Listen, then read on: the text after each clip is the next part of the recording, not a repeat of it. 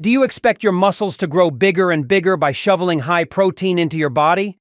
But what if eating more protein isn't just unnecessary? Today, I will show you the new research that challenges everything we thought we knew, and reveal two things that actually build more muscle than protein. When you lift weights, you trigger muscle protein synthesis, a molecular message to muscle that says, build. Back in the golden era, it wasn't uncommon for bodybuilders to eat 300 grams of protein per day. Dozen eggs in sitting. Fast forward to today, and you still find listers chasing 200 grams of protein or following 1 gram per pound of body weight rule like it's gospel.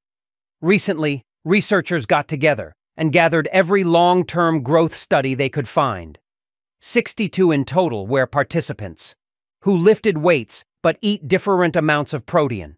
In one study, participants eat low protein, 0.45 grams per pound of body weight.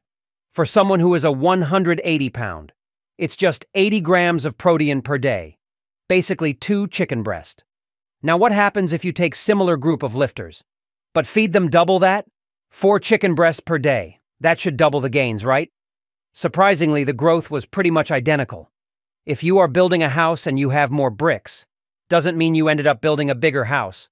A pro bodybuilder named Alex not just cut his protein intake in half, but to stop eating meat, fish, and eggs, getting all of his protein from plant-based sources.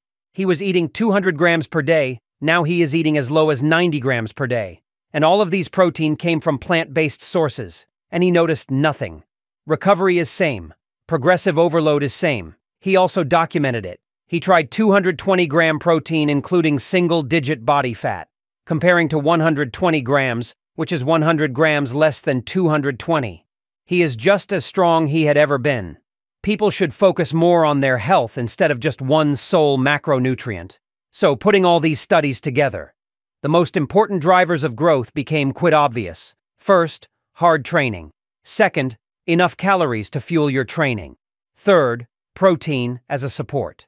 It doesn't mean that protein is overhyped so it's useless. You just have to take it in the correct amount, which also saves you from breaking your bank account.